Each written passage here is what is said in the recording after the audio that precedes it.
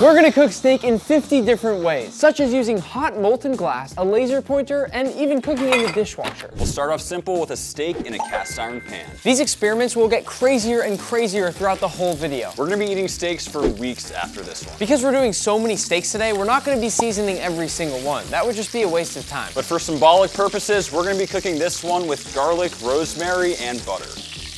He's Max the meat guy. Of course it's gonna be perfectly cooked. What'd I tell you? Something we all know and love, burgers. I think we already know this one's gonna work, but you know Max and I always grind our own meat. Wink, wink. We're looking for a really nice ratio of fat and meat. And you wanna have your meat nice and cold. Roll it up into a ball and just gently form those beautiful patties. If there's one thing Max and I know, it's how to make a good burger. Down with the patty. We're just gonna give it a quick flip. Check out that crust. A burger is a great way to cook a steak. One of the most classic ways to cook a steak on the gas grill. Do we really need to wait for this one? We've seen it a million times. Seasoned everything up and got them on the grill. Cook at 250 for 3 hours. I got a nice skirt steak. It's longer than your sister's skirt last night, but a little dope. If there's one thing we can all agree is that cooking the right steak at the perfect doneness is always the ultimate goal. Another classic method, oven baked. 350 Fahrenheit. Just like that, she is good to go. That looks amazing. Yeah, honestly, really nice color on this. So good. I must say, I'm excited to cut into this thing. It looks a little bit like a ham to me. It could definitely use a sear, but overall not bad. But we can't really know until we taste it. I call that a win. This one, we're gonna broil. Set to 550, and in we go. Whoa, that is smoky. Pretty nice looking color. We're just gonna flip it. Oh, sh**. What do we do? Open a window. Do not broil your steak. Oh. Fail. Dry age steak. Whoa, whoa, whoa, whoa, Nick. We're supposed to cut off the pellicle.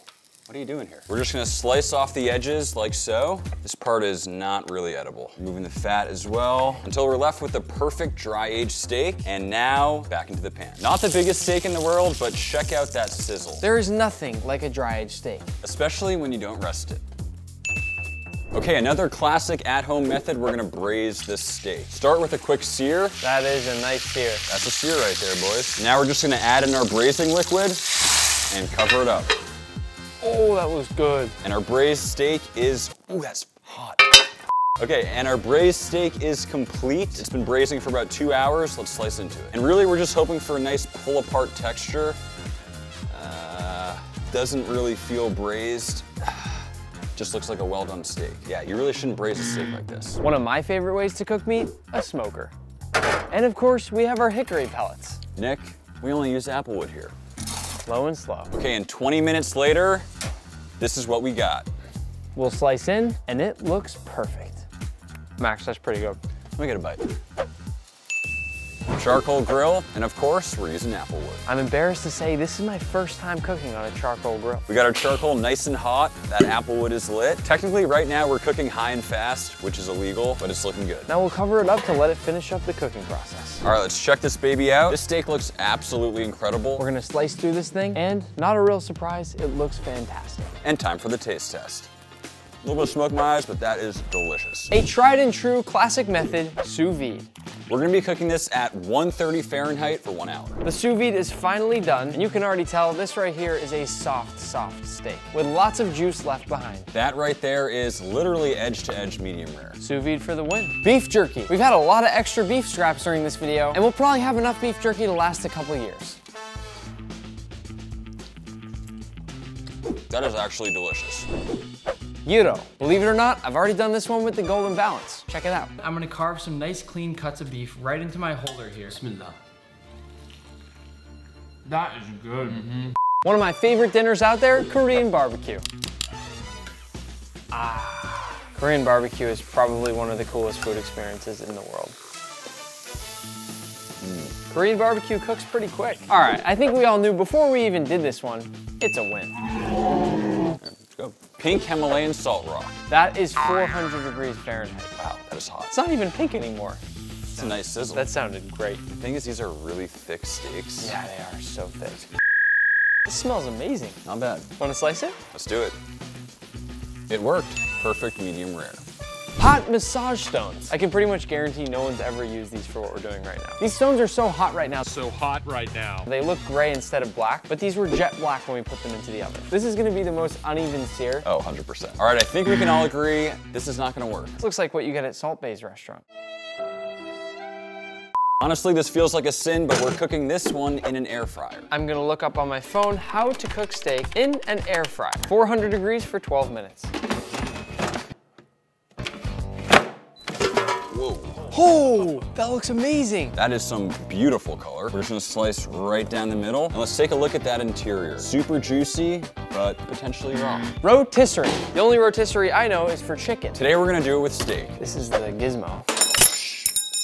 Jesus. Oh. Ow. Everything about this is wrong. This is our steak rotisserie. I will place it into the rotisserie machine. Close it up. Max temperature. Say 350. Turn it to rotisserie mode and turn my Crocs into sport mode. There it goes. Nice. Whoa. She's beautiful. It's beautiful. This has been going for about 20 minutes. Time to check it out. Ow. I mean, the crust on this thing is incredible. Nice golden brown. Looks delicious. First things first, we'll take out the skewer and then it's time to slice. And what I like to call the moment of truth. It's perfect. It was perfect. Perfect. I'm actually surprised how well that worked. Actually, Came really out good. fantastic. Do we need to save this one for turkey, or can I save it for later?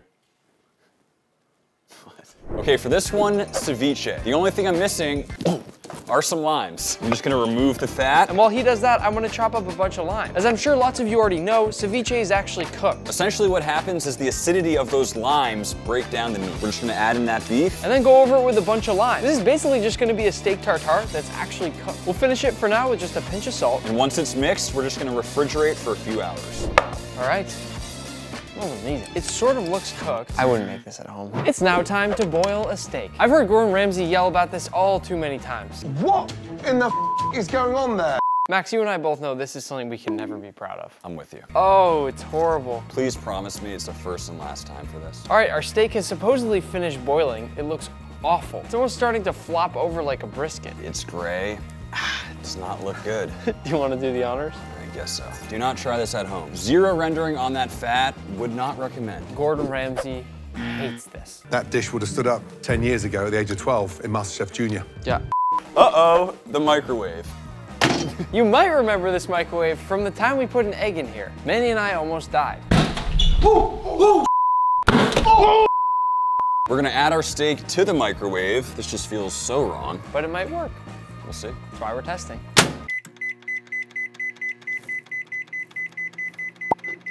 We're about 3.5 minutes in. I hear sizzling. Let's check it. Oh, that's disgusting. Oh. Completely gray on the bottom, but still red on top. I think we should flip it. Okay. Right? Let's flip Yeah. it. That's how you cook stuff. Oh, that's bad. Oh, no. All right. Okay, I think we're done. Oh no. It's just so wet in there. That is not looking good. Slice in. It's so strange that it cooked from top to bottom. Doesn't look terrible though. Doesn't look good. That is absolutely gross. Panini press. This one happens to be a George Foreman. You burned your foot on a Foreman grill. I like waking up to the smell of bacon. Sue me. And in we go. We're just gonna let that do its thing. Time to see if George Foreman has done it again. It does look like we have some fantastic grill marks, but the real question, how is it cooked? George, that is quite possibly the worst steak I've ever seen in my life. I'm not treating you to lunch anymore. This is the one I'm most excited about. We're making steak waffles. Hey kids, breakfast is ready. Dad, you made steak waffles again? Your favorite. Just check out that waffle pattern. It's perfect. That has to be one of the coolest steaks I've ever seen. Both the sides are completely raw, but the inside, absolutely perfect. Steak waffles for the win. Rice cooker. I will say I use a rice cooker basically every night for dinner. I love rice. Never use it for this. First we'll go in with a little bit of oil. And we're just gonna stuff in our steak. Oh, in it goes. Okay, long grain rice.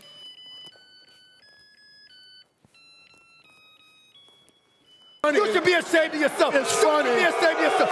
We just let this go for a full cycle that you would cook rice on. Oh my. Immediate no. Probably one of the least smart ideas of the day, toaster. This one's quite simple. Drop them in.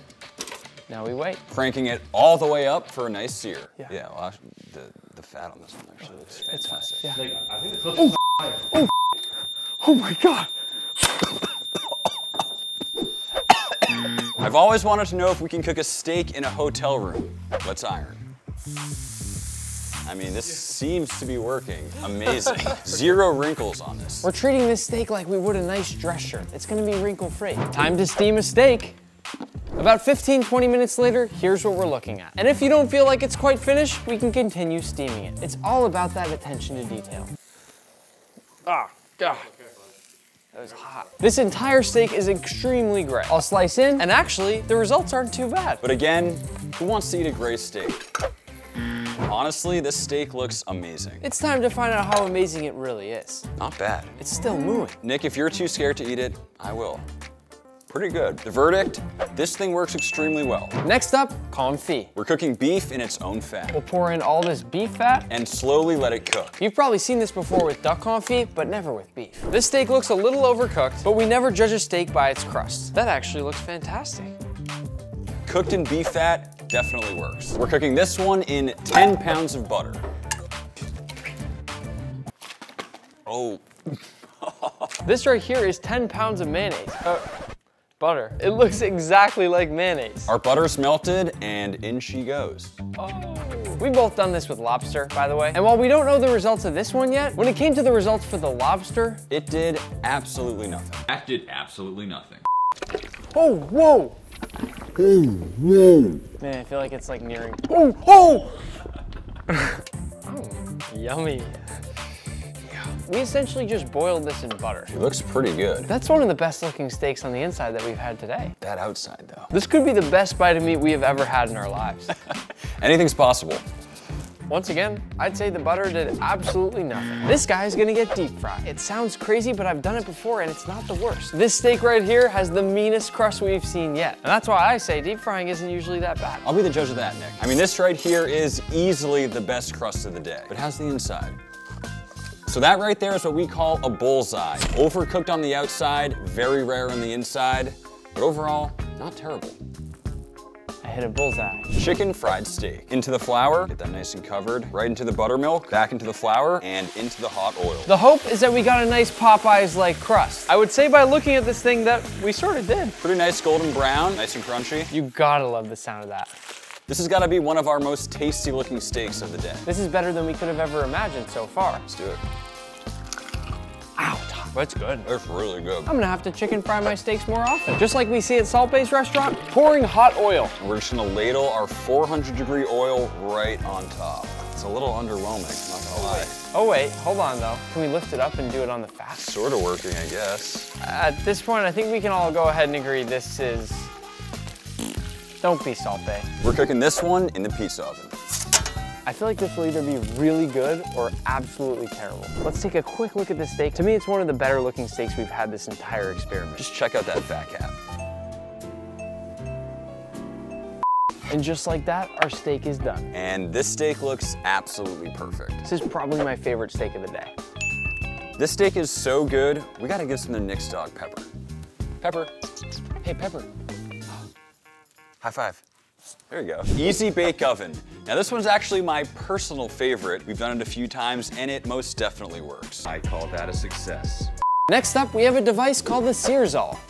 Seems like it might be taking a while. Get out of the way, Nate. This is a real torch. This is actually working great. Get out of the way, Max. Just listen to that thing. We made that steak sing. Flamethrower.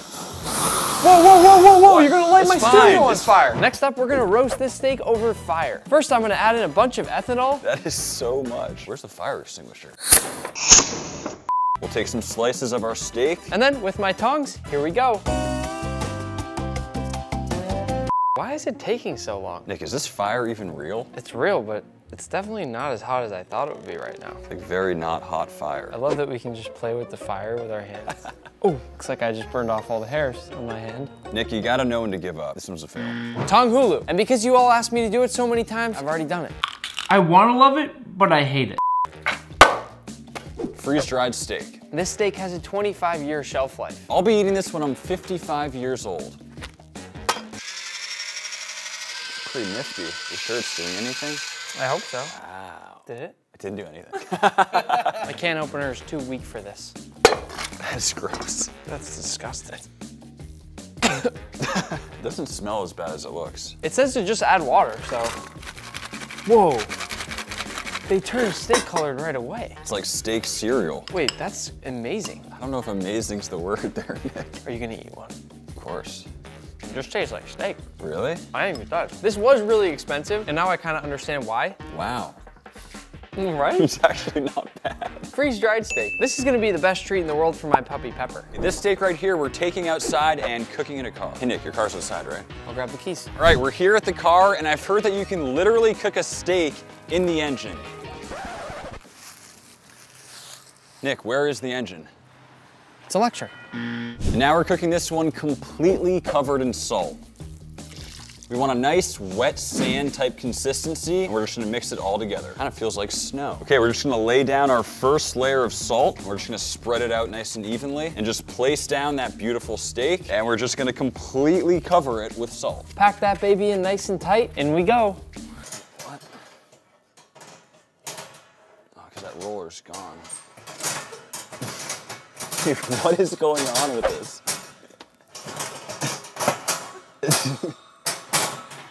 It's my first time using an oven, and in the oven at 350. Out she comes. Here we go, Max. And we have a fully salt-encrusted steak. Just gonna crack it open. Like a dinosaur egg. The question is, how is it cooked, and is it way too salty? Let's find out. Definitely on the rare side. Let's give it a quick taste. Ooh. A bit salty. Baking in clay. I actually used to do a lot of pottery back in the day. Oh, really? Yeah, never did I think I'd be cooking steaks. First, we're gonna treat this like a nice loaf of bread. Just take some slices. And I'll be on this side, layering these down to make a nice foundation for our steak. At this point, we're gonna take a piece of parchment, wrap one of our steaks nicely and tightly inside the parchment. And we're just gonna ever so gently wrap up our present. And in she goes. All right, let's see what we got. Looks good. Oh, nice. Oh, the steak is so mushy. Oh, it looks like it's been sous vide. Yeah, sous vide or steamed. It's actually not bad. Looks pretty good. It's really soft and flimsy, and if we could sear it, I feel like it'd be the perfect steak. I agree. But unfortunately, each method must stand alone. This is a fail. Cooking underground. Now, our good friend Guga's already done this before, so I'm pretty sure it works. It is tender. It's tender. It's really tender. We're gonna cook this one over a bonfire. And we're treating this just like a marshmallow. We want a perfect golden brown exterior. There's a reason they call me Max the Meat Guy, not Max the Marshmallow Guy. Just getting a nice crust on either side. Oh my God, Nick, we got a problem here. Our steak is on fire. And this is why you don't cook over a bonfire. We're gonna cook this steak caveman style. All this means is that we're literally cooking the steak directly on the coals. I do not have high hopes for this steak, but it actually has some really interesting looking grill marks, and the fat cap ended up getting a really nice crust too. We'll slice into our steak. And it is burnt on the outside, raw on the inside. Let's go for a bite. That is sandy. This one's going in the dishwasher.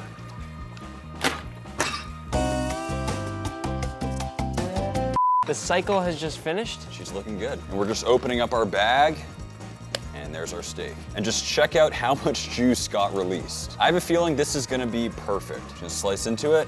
I'd say not bad. It's like not for a dishwasher. Dead on. I don't want to hurt anybody's feelings, but this dishwasher might be a better cook than all of us. Once again, this was an exact normal cycle of my dishwasher. My first dishwasher cooked steak. Probably one of the best steaks we've cooked all day. Yeah, it's perfect. She's a 2-for-1, dishwasher and oven. What we have here is called a curling iron, and girls use it for their hair. We have it on turbo mode right now, so it is extremely hot. I'm just gonna hang out here for a little bit and let it cook. I mean, it smells good, but the question is, what happens when I click this lever? 3, 2, 2.5. Oh wait, I went up instead of down. It should have been 1.5. Open. Oh, God. That is horrible, Nick. That Why? looks like a fingernail, but the sear. I mean, it's cooked all the way through, both sides. Are you gonna eat that? I'm not eating that. You gotta eat it. I'm not eating it. You gotta eat it. I can't. You want it, Manny? You're not gonna waste Try food. a piece. Try a bite. Smacking it. This isn't gonna work, but my friend Lewis actually did it on a chicken a while back. It's done! And if it works with the chicken, why wouldn't it work with steak? Laser pointer. I'm wearing these goggles because this laser is so powerful it can make you go blind. Nick, why are you wearing a gas mask? For safety. Now typically this is used for camping to light fires. Let's see how it does on a steak. Doing my best not to stare at it. Oh, listen, it is sizzling the fat. The steak is currently cooking. So this might take some time, but it's currently cooking. So as you can see, it's actually starting to render that fat on the steak. But as cool as this is, it would probably take us over a week to cook this thing. So unfortunately, it's a no. Cooking with dry ice. This is called cryogenic cooking. Theoretically, you can cook with really hot temperatures, and they say you can also cook with really cold temperatures. Keyword, theoretically. If you listen really carefully. It's sizzling away. It's my hope that those little crackling sounds you're hearing are the sounds of this steak cooking. It's been 15 minutes, let's check it out. It's either a nice crust or it's completely frozen, and I have no idea which. Don't try this at home. We're gonna cook our final steak over hot molten glass. Oh my God. That is so much more smoke and fire than I thought we were gonna have. It smells great. Whoa. Holy sh**. This glass is 2100 degrees, which is literally twice as hot as a normal grill, if not 3 times. We're already done rendering off the fat. Don't forget to go check out Max's channel and go subscribe. Maybe we were a little bit too harsh about the fire alarm steak. I feel like that's got some nice color to it. Well done, but decent color.